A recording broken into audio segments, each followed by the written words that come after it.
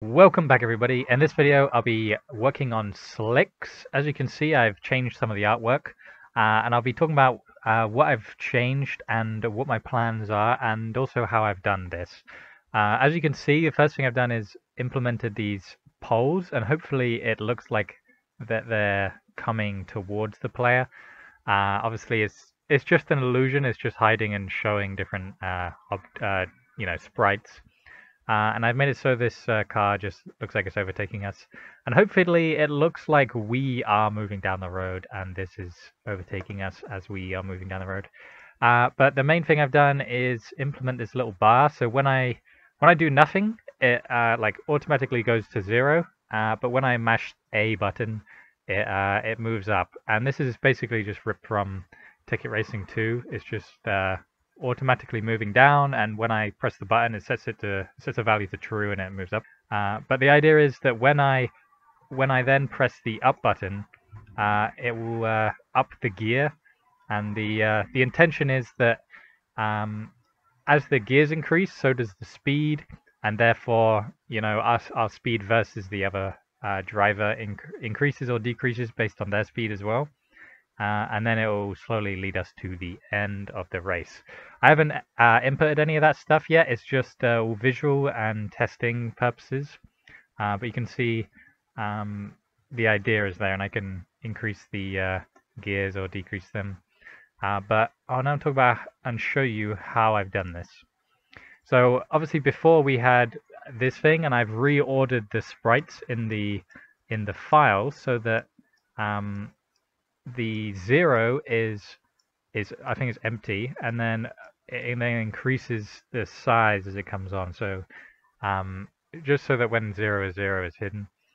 But yeah, that was obviously the last level, and now moving in, you can see this hidden thing is now the car, and it now knows like it has a value setting it to the correct thing, and it only updates when I set this value to false of updated car. It's just one of my classic things to make sure it doesn't flicker. You see I've made it so if the variable is false, it then does whatever it needs to do and then sets the value to true.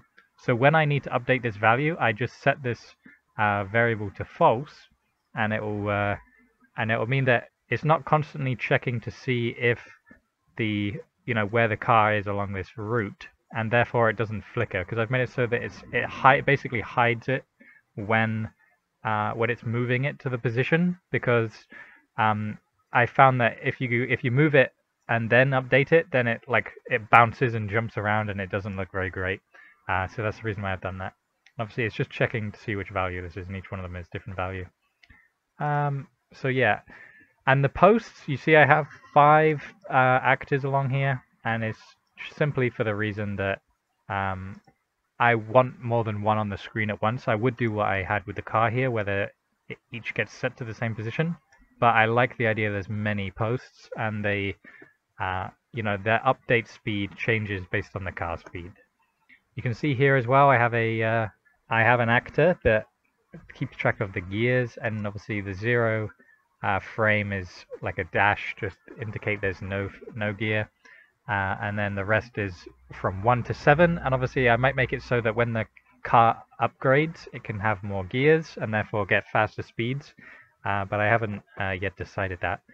But yeah, I think that the effect it creates is quite nice. The fact that this, obviously it kind of looks like we're reversing it. It all depends on how your brain perceives it. Like if you believe that it's going this way, then it kind of is going that way. If you guys have ever seen that classic gif of a train going by, like if you can trick your brain into thinking it's going the opposite way, based on the little amount of frames giving you not enough information, and your brain has to decide. Obviously if you wanted to, you could also focus, and it will just be hiding and flashing, each one, and you can make it look like it's coming to the middle or something. So yeah, it's all in your brain, and if you believe it's coming by, then it goes by. And that's you have to use that to your advantage in these kind of games.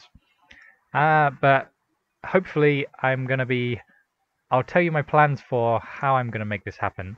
What I'm gonna do is I'm just gonna duplicate the scene basically, and mainly because I want it to be easily, each gear will have its own scene.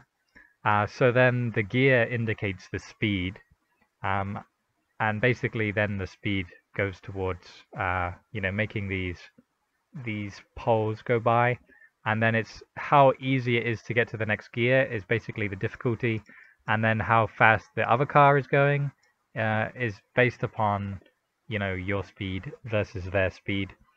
And that'll be another difficulty thing that we set in a different menu, where we're choosing the race. So yeah, after I'll try and I think I'll try and get this all together and then test it out and see how easy it is to set up a bigger game, and then set up like 3 different races. You have to unlock each one by winning the last one, and then a couple of upgrades and some money, where if you win you get some money and that helps you buy the upgrades. I think it'll be as simple as that. Obviously I don't want to spend too long on it because I have other games to do, and the vision isn't completely solid, but it's definitely quite strong. And since this is such a small game, I can do this. I know I can.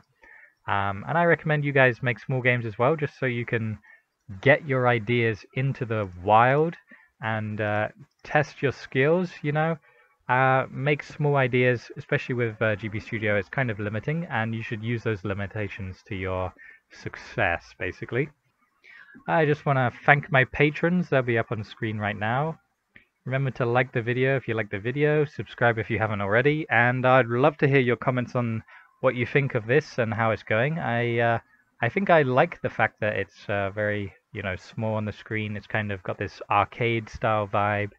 Obviously the main intent of it will be to get to the green line and then just press up to change gear. And it'll be simple, but I think it'll be quite effective.